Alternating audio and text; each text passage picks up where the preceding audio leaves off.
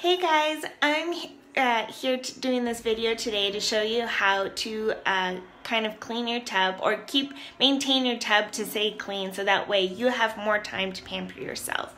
Because it's very important to pamper yourself, or to take the time to take care of your mental well-being. If you don't take care of your mental well-being up here, like your thinking and everything, then it's going to affect not just your physical self, but everybody else around you. So it is very important to take that extra time, and I think it's very important to thank yourself.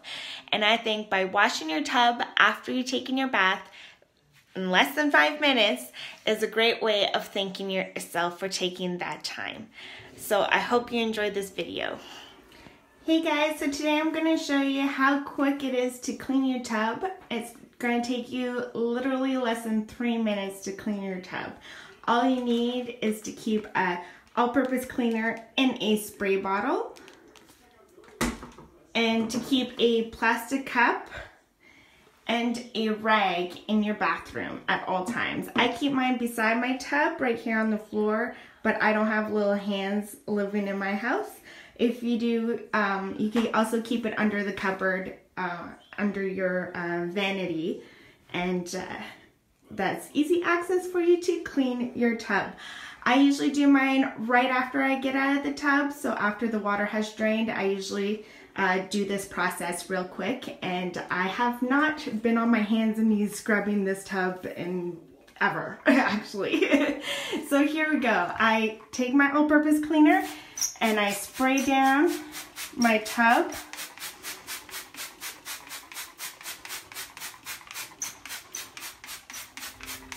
Like super good, right? You want the sucker nice and clean. And then I take my plastic cup. I usually wait and let it sit for a bit. I usually go and put my PJs on and then come back, but you don't have to wait if you don't want to. So then I take my plastic cup and I take the water like this and I just rinse it off real quick.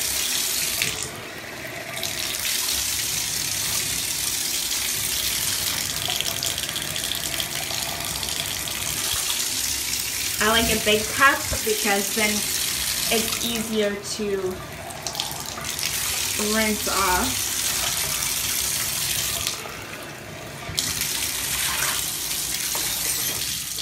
Like that. And then I usually take my rag and wet it down also.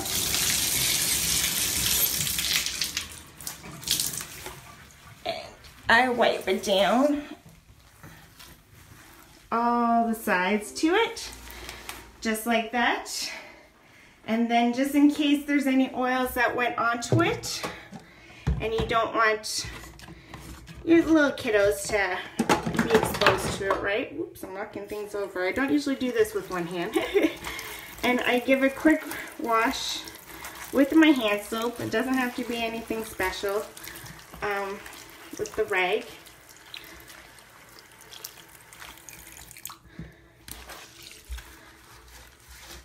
Squeeze it out.